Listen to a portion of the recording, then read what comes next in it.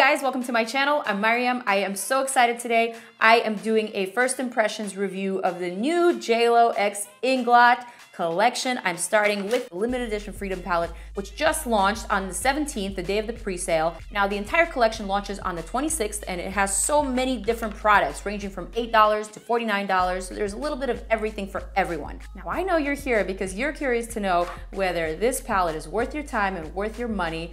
So let's get to this first impressions review and tutorial so I can spill the tea. If you like this video and if you like my channel, remember to subscribe, comment down below, and leave me a thumbs up. Thanks guys, let's get to this video. Before we get to the first impressions and the tutorial, there's a very important question that we've all been asking ourselves. Every influencer that I know has been trying to get the tea on why JLO X INGLOT. Why? I'm not super familiar with INGLOT. They do a lot of work with Broadway shows. That's actually the reason why I've even been to some of their events and have tried some of their products.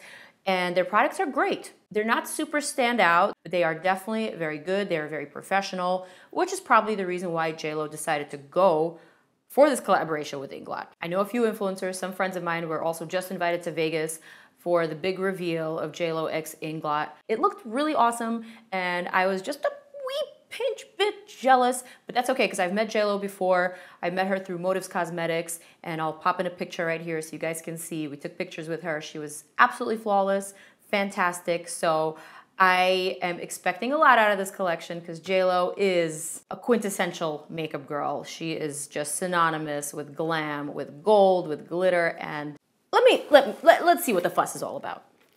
All right. By the way, I did order the pre-sale palette on the 17th. I did order it UPS next day air. However, the package arrived on the 20th, so it was not overnight by no means. And no, I did not get my $20 back, just saying. I don't know if it was coming from Poland, but still, should have gotten it overnight. So here we have the Freedom System palette. This is what the packaging looks like. Here is the bronzer, the 3 eyeshadows. I'm gonna open up the Freedom palette first.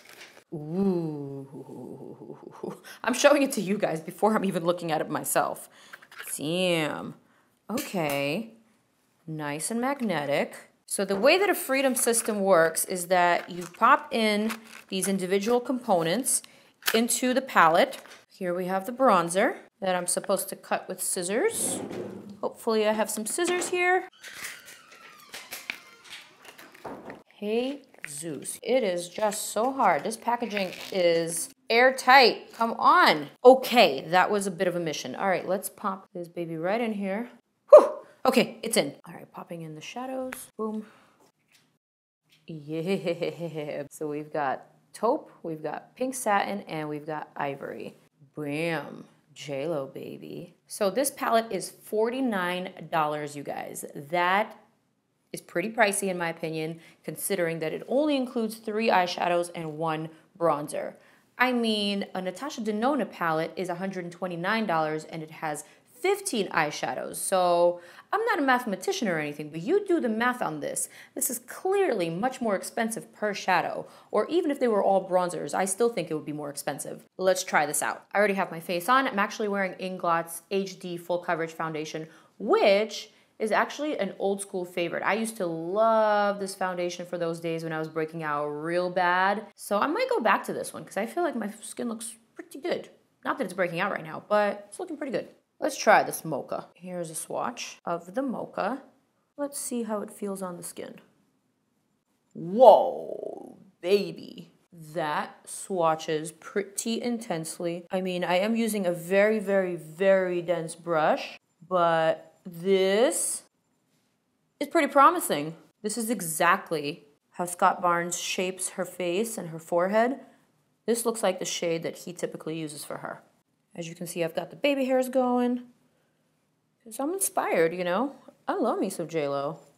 I am very much inspired by her looks. I love her makeup. I love her style. She's definitely iconic.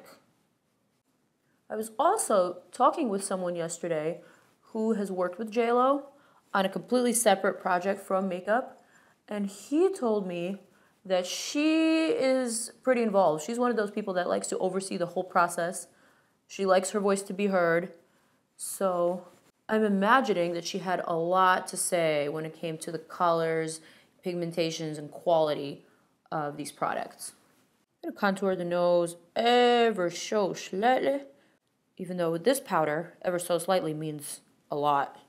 So I've blended out the bronzer a bit with the Flower Beauty contour blush brush, and I've also blended it out a bit on my forehead, and I'm really, really liking the way that it's looking. I feel like it's looking very JLO.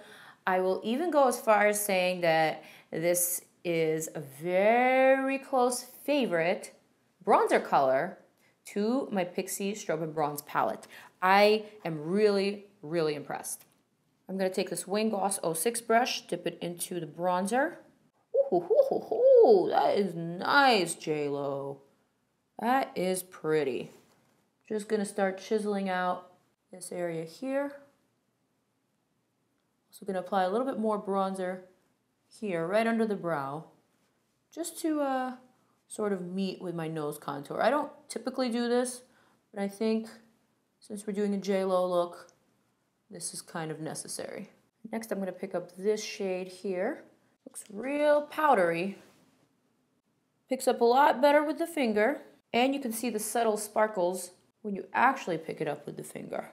Could be a little bit more pigmented, but I understand it's really not about the base of this color.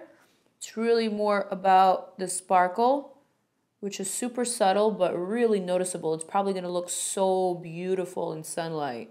I'm actually traveling to Orlando tomorrow, so I think I'm going to take this whole palette along with me. I'm also going to apply a little bit under the lower lash line. Did you guys see the whole collection on Cardi B's Instagram? I was shook.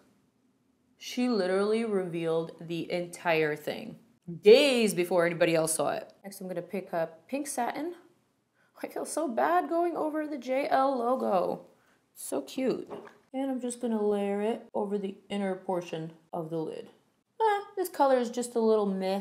I don't know. This color here, it's really not very pigmented. It looks pretty pigmented on my hand, but it just doesn't come off that way on my eye. It leaves me wanting more. Maybe if I try it wet. I've got my new fave over here, Fix Plus Goldie Light.